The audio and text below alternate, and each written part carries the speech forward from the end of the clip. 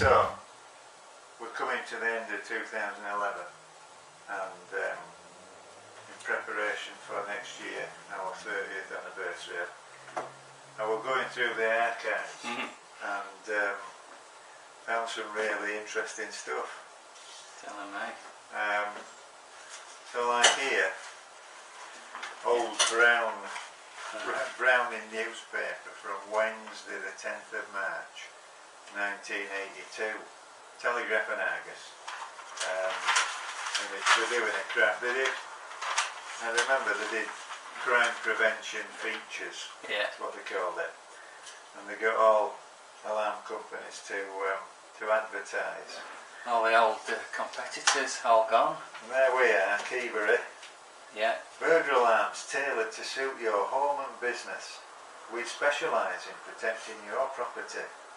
Free quotations without obligation. Some things never change. Some things never change. And here we've got people like Amico. They don't exist anymore. Security Centres UK became modern, bought out, gone.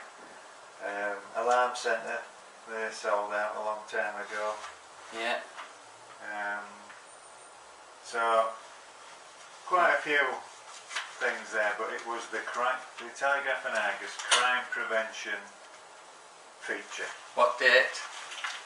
March the 10th, 1982. 1982, first venture into market. Yeah, it probably was actually. Round about that time, looking at these pictures, this house here was... I remember this because we had them on displays. That's right. Like stood at Morrison's and Macro. Well, this was job number 4 in Leeds, Wortley, and he was a baker with this chap, and this was his house, nice house. Job 4. So we went.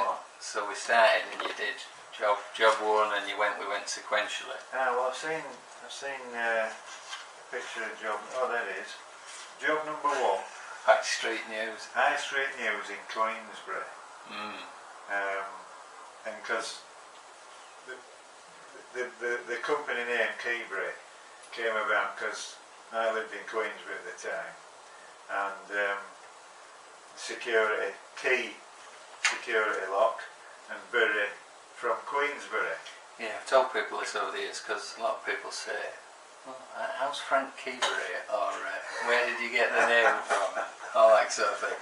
Well, and this newspaper shop were in Queensbury. Very well. When I first started, I walked up and down the high street, knocking on doors, asking them if they wanted to buy an alarm. This chap said yes. I remember it very well. And then of course I was still pretty green and thought newspaper advertising might be good. They must have done a deal though, because this is the Bradford Star the day after that one, March the 11th.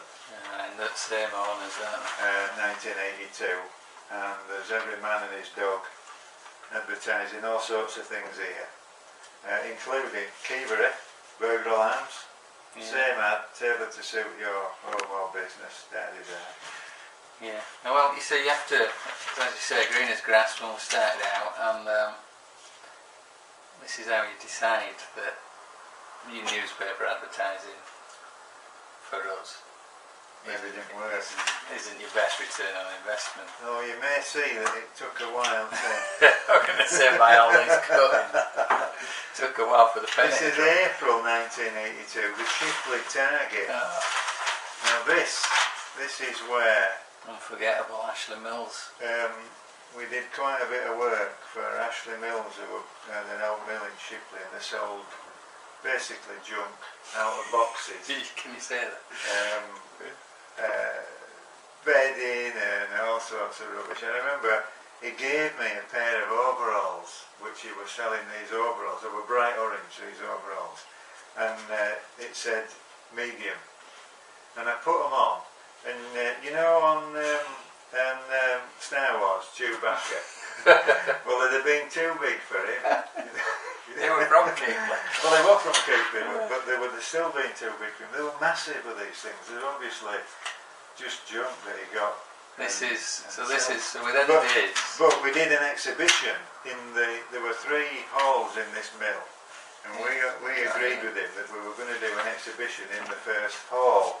And here we've got some pictures. There we go. There's some there, and we had quite big ideas because it was big, wasn't it? A big area. Oh yeah. And we rolled in. We got Farnells involved. They brought a mini metro. We put a car alarm on it. Yeah, locks and all sorts of things. The West Yorkshire Security exhibition. That's right, and we had a guy who did guarding. Andy. And then we had a picture of him somewhere. Well, I tell you what I can remember distinctly about this. We were planning it and we were talking about it, and we went with so-called Andy, who were ex-forces, a bit of a lunatic, and we went to the Dog and Gun at Appley Bridge to have a chat about it. Oh, that's right, yeah. And up on the telly came this business with these Argentine that had, and it were the starting of the Falklands. Yeah, yeah. And Andy had just flown back because he'd been, that's right. Yeah. All that. That's amazing. He used to sleep in a hammock. There. He did. In the mill. He did, lunatic. Of course, this is the famous site of the poster that I did. Ah, yes. It was up for a week. Yeah, and then somebody noticed it. This old chap who read it after it being there for 7 days said, I thought I'd written that a window's always open to a burglar unless it's locked. And then he said, why does having a bugle get you through a window? A window is always open to a bugler. That's right. Unless it's locked. Absolutely. To be honest, my proofreading's not come on a right lot, does it? No. The design might have. Spell check.